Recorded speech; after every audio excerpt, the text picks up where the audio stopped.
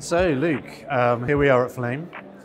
Tell us a little bit about what S&P Global Commodity Insights thinks about the European gas market at the moment. So where do you see things going from here? Yeah, thanks Stuart, it's great to be here at Flame, and certainly a fascinating time to be here surrounded by a group of market experts. And obviously it's been a massively tumultuous period for global gas markets. Prices have been very volatile, especially through the past winter.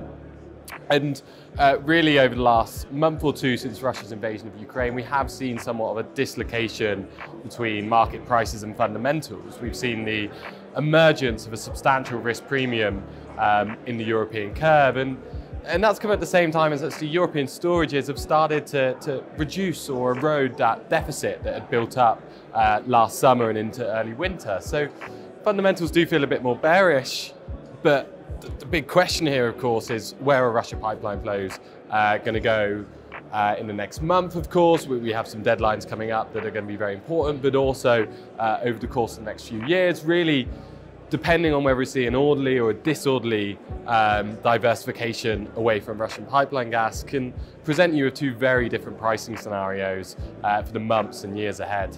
Sure, and we've seen, haven't we, that LNG has come to Europe in record volumes over the past few months. Over the winter especially, they've been at record highs, haven't they? So does S&P Global Commodity Insights see that as a trend continuing, LNG into Europe at these strong levels? Yeah, I think, as you say, the diversification and flexibility in global LNG supply over the last few months has been especially notable. We've seen record LNG deliveries to Europe in January, and then a new record actually set last month in April to Western Europe. And we've been at seasonal record highs for about 4 months in a row now. And that, of course, is coming as high prices are leading to fuel switching and demand destruction in Asia. Now, when we look ahead to the coming summer and the rest of the year, it does feel as though stronger LNG deliveries are going to be sustained. Really, the question is how strong. And I think with that in mind, there's two things to consider. One is, of course, what happens with European prices. And based on where we are now, if Russia flows continue, you maybe think the European prices will correct lower. And that correction lower is a recognition that we need to create demand in Asia, we need to create demand in Europe if Russia pipeline gas continues to balance.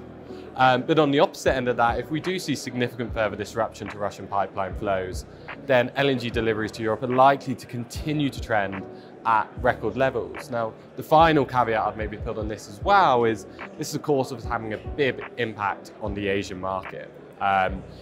In more ways than one. Of course, in China, we are already seeing at present downstream demand is being weighed on by the COVID lockdowns. But in other markets in South Asia, for example, we're seeing this lack of LNG and the expensive LNG have a serious impact on downstream energy consumption. It's causing significant economic difficulties.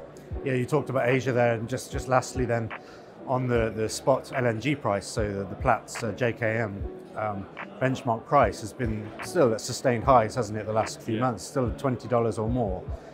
Do you think that price strength can continue through the rest of 2022, or will spot Asian LNG prices, the JKM, start to come back down, do you think?